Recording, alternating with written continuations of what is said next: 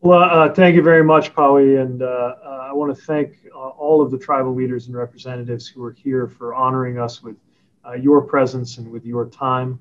I'll be brief because you will hear from true and very deep policy experts shortly, but I'm honored to have this opportunity to share with you a little bit about this plan and what it could mean. Let me begin by acknowledging, as Secretary Holland did in her confirmation hearing, that I'm speaking to you from the ancestral homelands of the Nacotchtank, Anacostan, and Piscataway people.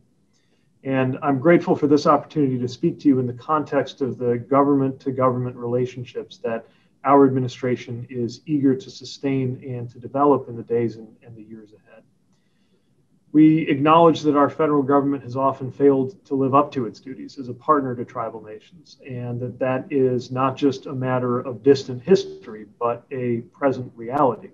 And that is part of why it is so important and so welcome to have the consultations and the discussions that we're having now. We can't talk about jobs and infrastructure without acknowledging that many of America's original residents are living without clean water or without stable electricity, without public sewer access or indoor plumbing, sometimes without reliable public transit or broadband internet. Too many have been asked to expect to drive on crumbling roads or to make homes in overcrowded buildings. And we know in the third decade of the 21st century that this is an unacceptable state of affairs. And that's why this administration, including my department, are at work to change that. From his very first days in office, President Biden made it clear that restoring this government's sacred relationship with tribal nations is a true priority. And the American Jobs Plan is part of that commitment.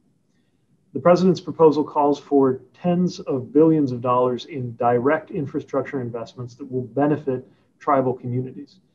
With that plan, we will be in a position together to repair America's crumbling infrastructure and better care for the people and resources that support our country. And this time we're going to do it equitably and respectfully. Take road safety. So road safety matters to everyone, but especially for overburdened and underserved communities. Native Americans are 5 times more likely to lose their lives to traffic fatalities than white Americans. It's part of why it's so important that this plan includes $20 billion for road safety and doubles funding for the Tribal Transportation Program. And it provides another $20 billion to repair dangerously unsafe bridges, many of which are on rural or tribal land. No one should have to risk their life in order to get to where they need to be. At the same time, we also know that Native American households are among the least likely to have access to a car, which is why we need to expand access to clean, reliable public transportation. The American Jobs Plan includes $80 billion in investments to expand and modernize our rail network and double the federal funding for public transit. And we are committed to ensuring that tribal leaders have the authority to decide how best to use these funds. At the Department of Transportation, we're very proud of our Tribal Transportation Self-Governance Program, which empowers tribal nations with greater control over how US DOT funds are administered in their communities, and it codifies the sovereign right to self-determination. All communities, large and small, deserve to be able to get around safely and affordably, and deserve safe living conditions, which is why the plan provides several $billions for investments in tribal water infrastructure and funds a range of new affordable housing options so that more Native Americans can be confident of having access to clean water and live in comfortable modern housing. Now, the best way I would describe this plan is one that is themed around infrastructure, but built around jobs. It is the American Jobs Plan. It calls for $100 billion in job training programs at for underserved students and communities, and it expands affordable broadband on tribal lands so that our young people have the tools that they need to compete in the digital economy. Now, that said, a lot of the most important labor that Americans do is unpaid. That's why the plan ensures that caregivers and domestic workers, who are disproportionately likely to be Native women and women of color, get the kinds of benefits and the kinds of protections that they deserve. This plan is not just an investment in physical infrastructure, it's an investment in people. And it's an investment in the land that supports people. As you know so well, climate justice is a key component of our agenda and every part of this plan, from coastal resilience programs to landscape restoration efforts, reflects that. The plan includes targeted funding for tribal resource management and irrigation.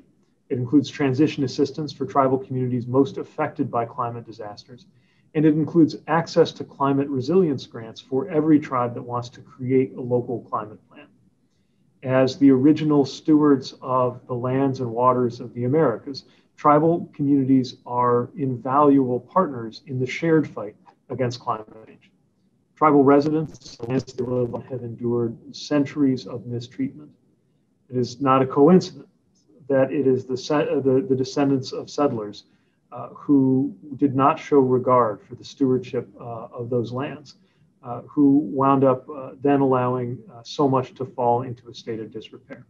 And so the time has come to recognize not only the need to make up for the mistakes of the past, but to look to the future. And that's what the American Jobs Plan does, by providing critical support for tribal communities.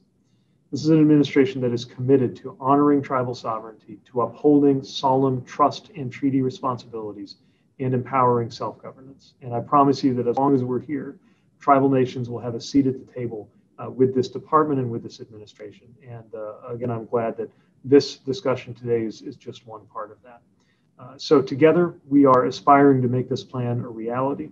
And we are delighted by the thought of what present and future generations could be able to experience through the benefit of this plan. So I want to thank you again for the chance to be with you. I look forward to seeing you hopefully on future visits to Washington when that's safe, or on visits to Indian country on our part. And with that, I'll turn it back over to Pawi.